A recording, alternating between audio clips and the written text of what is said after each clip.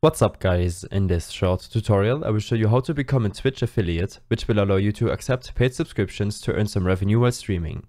This should be quite an easy tutorial, but if you still have any questions then leave a comment and let me know. The requirements to become a Twitch affiliate are to have at least 500 total minutes broadcasted in the last 30 days, which is a bit more than 8 hours. At least 7 unique broadcast days in the last 30 days, an average of at least 3 concurrent viewers, and at least 50 followers. These requirements are pretty easy to achieve if you have been streaming for a month. As soon as you met these goals, you will receive a message on Twitch saying that you can start earning revenue. When clicking on the message, you will have to accept some conditions to be eligible for the program. You will receive one emote slot when you're done, and the sub button should be on your channel.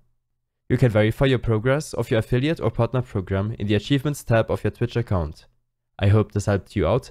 Leave a comment if you have any questions and see you in the next one.